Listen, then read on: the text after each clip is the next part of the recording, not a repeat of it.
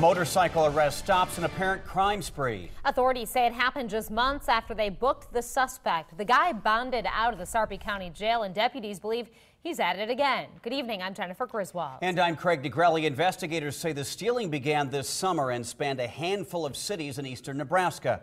He faces charges for burglaries in Bellevue, Plattsmouth, and Lincoln. Police believe he might be connected to more crimes. Senior reporter Jake Wazakowski is live with the latest in a story you'll see only on 3 tonight. Jake.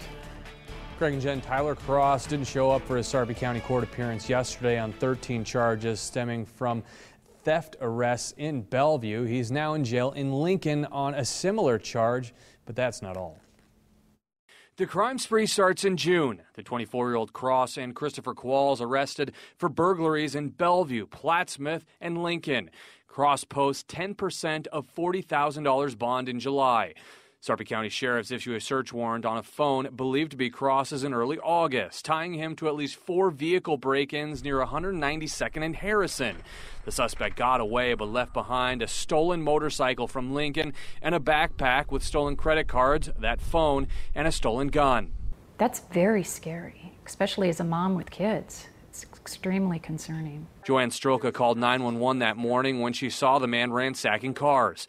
The sheriff's office says they don't have enough probable cause to charge him with the break-ins. I think it's terrible because if they're not going to have consequences for their actions, why would they stop? They're just continuing to steal from people that work hard for what they have, and for someone just to come along and take what belongs to them is not fair at all. But it doesn't take long for Cross to get caught. In September, police arrest him with a different stolen motorcycle in Lincoln, also accused of stealing firearms and jewelry. Nancy Grice says the suspect also ransacked her vehicle in southwest Omaha, but tells us he didn't take anything. Well, how does that happen?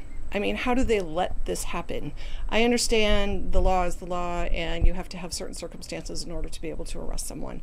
But it seems obvious that this guy is not going to stop. The neighborhood has started a watch program through social media because no matter where you live, someone could be targeting you. You just don't know what people are thinking. You know, you can never be too careful.